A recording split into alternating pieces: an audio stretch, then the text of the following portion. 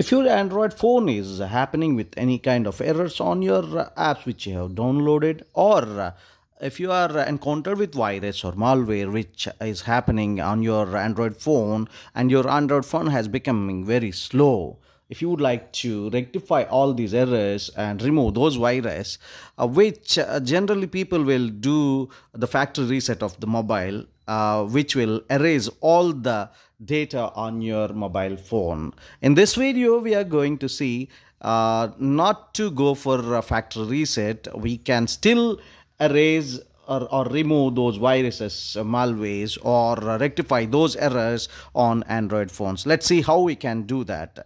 For doing this one on your Android phone, you have to get into safe mode. Safe mode is basically, I would tell you after entering into the safe mode what exactly it is. To enter into safe mode, you have to press your power button on Android phone, long press. After this, you will be popped up with power off option. Just hold on power off option for certain seconds so that it will pop up with a reboot to safe mode. Just enter into safe mode by just tapping on OK. So once you're tapped on that OK, your phone will restart and your mobile will straight away get into safe mode, which you would be indicated with a watermark safe mode on your left downward side. I'll be showing it to you once it goes into safe mode. My phone started and boom, this is my safe mode on the left side down below corner, which has been indicated with watermark safe mode here.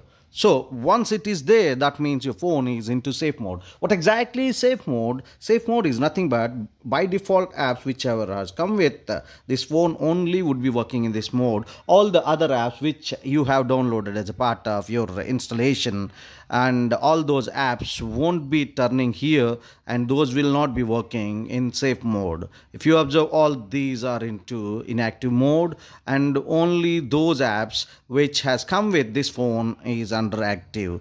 So what happens exactly in safe mode, how you can eliminate those errors as a part of this one?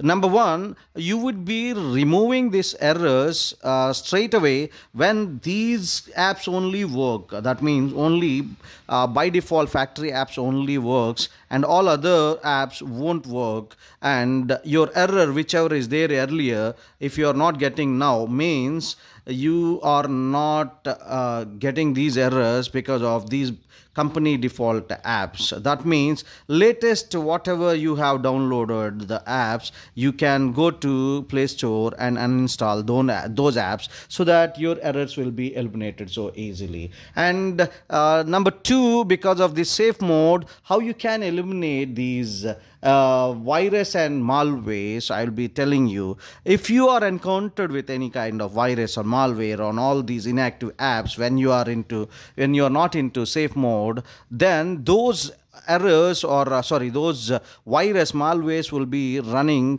background, and it would not be allowing you to uninstall those apps whichever is creating virus or malwares on your phone. So if you get into safe mode, you can go to Play Store straight away, and those apps can be eliminated so easily by going to Play Store. And third one, because of this safe mode, you don't need to get into factory reset, so that you can be erasing your data on your phone. You'll be saving lot of data, valuable data for that matter. If you are not into safe mode, you would be going, 99% of people would be doing their factory reset as a part of eliminating their errors or removing viruses on their phones. So in the safe mode, it is not required, and you can straight away remove the recent apps for that matter. Thank you so much for watching this video. See you in the next one. I hope this is so much helpful to you in getting into safe mode and eliminating your errors, virus, malware, and let's see how quickly this is working in safe mode, because nothing is consuming here. RAM is absolutely free in the safe mode. Okay, subscribe the channel, like and share the video for more such valuable content.